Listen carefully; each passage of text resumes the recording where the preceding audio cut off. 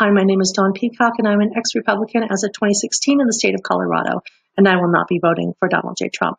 One of the first red flags was when he said that he had never made a mistake.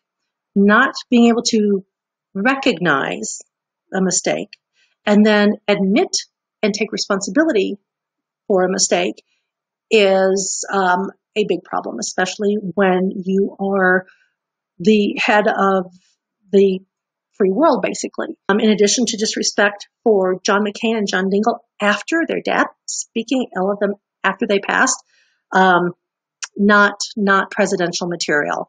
He does not listen to advisors. He hires or appoints yes men. Foreign policy, if you can even call it that. Not holding Saudi Arabia accountable for the torture and dismemberment of Jamal Khashoggi, because there were billions of dollars of trade involved with, or arms deals involved, that he didn't want to muddy those waters. Telling Turkey that they can basically come and slaughter the Kurds that have been helping us for a year. Inviting the Taliban to Camp David, who ended up not coming because they killed an American soldier.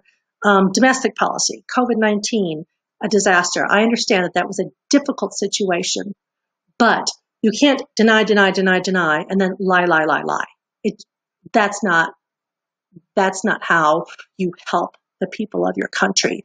The race problems that we're dealing with, which are a direct result of his tweets and his rhetoric and his cuddling of the white supremacists, not something a president should be doing. They should be representing every person that lives in their country. Everyone. When there is a pandemic happening, there are no colors of states. They are all your citizens. Respect them, take care of them. So I will not be voting for him in 2020. And if you choose not to vote, that is a vote for him. If you choose to vote for anyone other than Joe Biden, that is a vote for Donald Trump. So think about that when the time comes.